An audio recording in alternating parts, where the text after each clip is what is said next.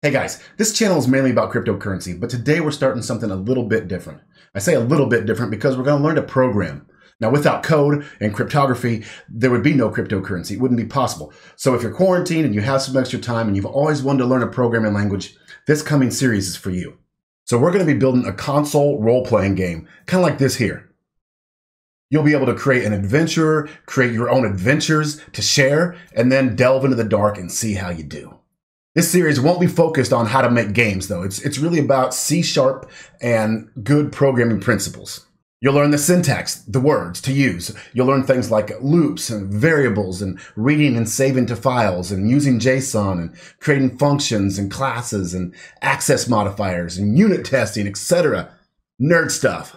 In addition, you will learn solid principles when writing code. And that's not just a word, but that's actually an acronym for a set of programming principles. And like I said, we're going to go old school with a console game. This is for a couple reasons. Number one, this series is great for anyone that wants to learn C# for any reason, not just for making games. This is not about making games.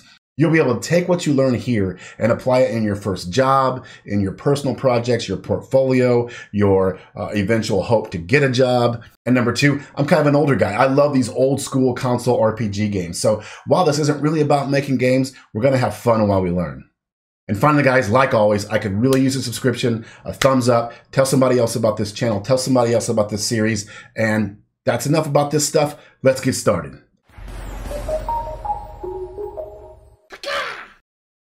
So guys, today we will tackle installing Visual Studio, the program that we will use to make our programs. We'll go over Visual Studio templates. We'll create our program. I'll go over the basic layout of the code and a few basic principles. And that'll be all for this lesson.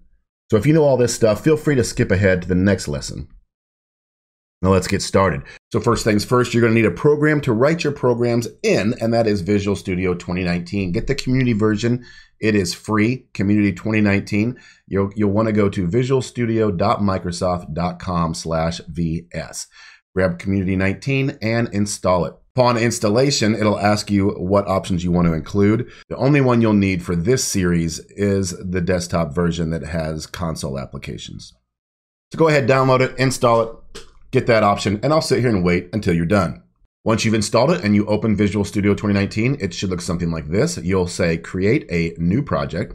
Visual Studio will offer you a number of template projects that have a lot of the back-end coding done for you, which will allow you to just do what you want to do on top of the back-end plumbing. We're going to pick console app right here. Make sure it says C# and not VB or C++. It'll ask you for a project name and a location. Choose that, please. Okay, guys, once that is done, it'll open up into something like this. Now, your screen won't look so big. Your text won't look so big. What I did is I held down Control and I used my middle mouse scroll button to make larger text if you need to. If you don't have the most perfect eyes like myself, feel free to do that as well. But I made it bigger so you can see it. This is the basic layout of Visual Studio, and it's what you'll be used to when you're creating a program. Over here, we have our solution structure.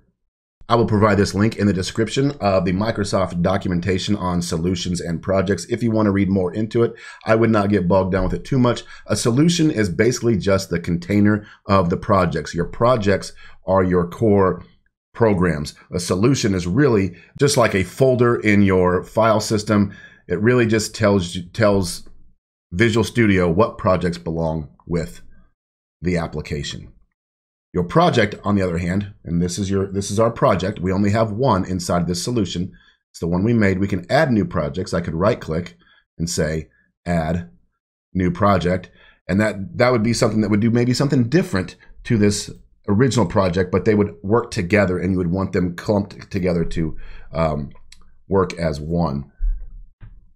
But this is my sole project. It is my startup project.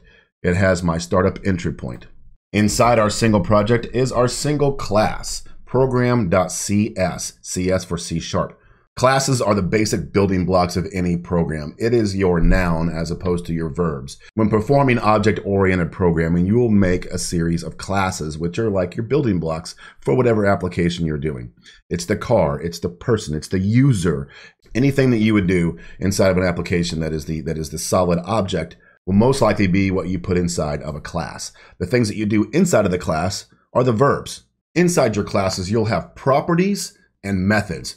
Properties being the things that describe the class. So if we had a class called user and it was describing a user of our application, whatever our application is, we might have a property of first name, a property of last name, a property of email address. Our methods are the things that the user can do or things that we want to do to the user, basically kind of like our verbs.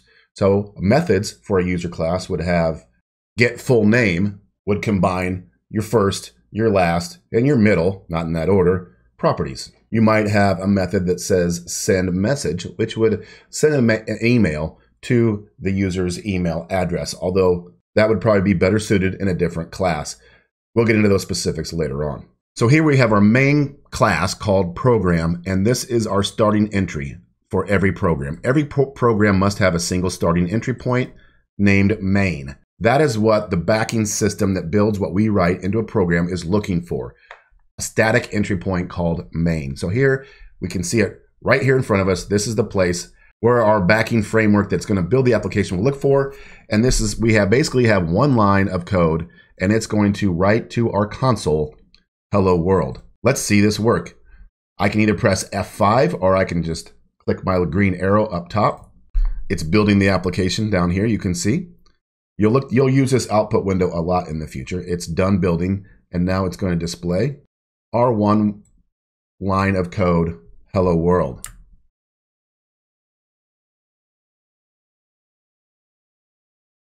Now remember how I told you when you used a template, it did some back-end stuff for us. With a console application, you really don't need much, but you do need the .NET framework, the .NET Core framework. And you can see over here in our dependencies list, it made a dependency for us to the .NET Core app. What that does is it gives us a huge amount of functionality that Microsoft has written for us in the back end. One of those is the console class. Note the colors over here. Whatever this is, green, blue, is a class. If I hover over it with my mouse, you can see I get a nice little message that says this is a class called program. If I hover over console, see how they're the same colors?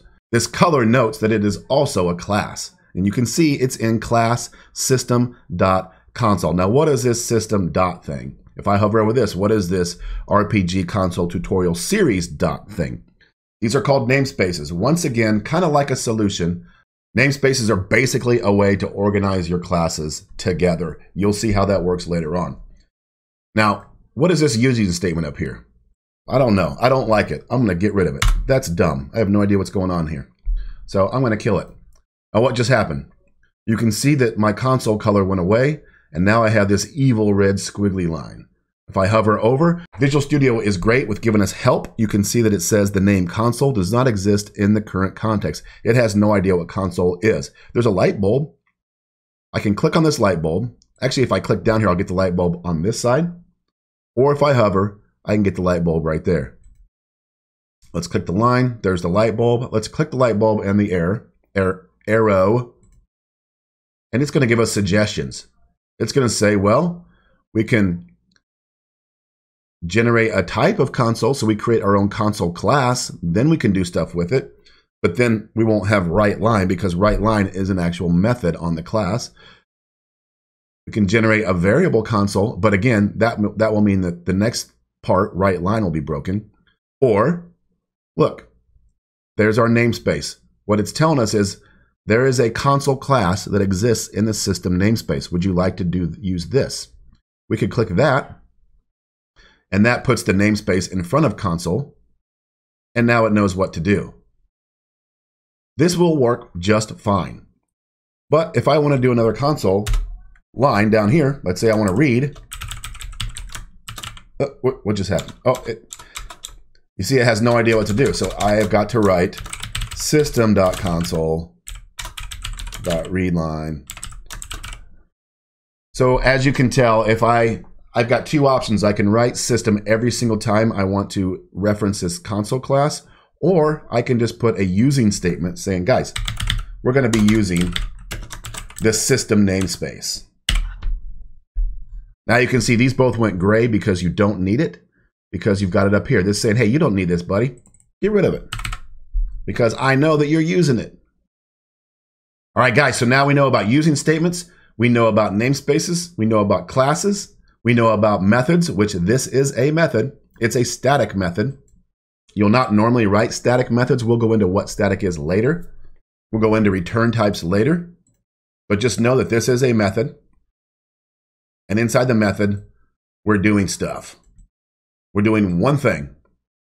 So guys, that's it for this lesson. Very basic. You're up and running. You're ready to go. In the next video, we'll start building our game. In doing so, we'll learn about variables and methods and return types and access modifiers and some other basic programming principles. It's going to be great. Hope to see you there. Thanks for starting this series. Let me know if there's anything I can do better. I appreciate it.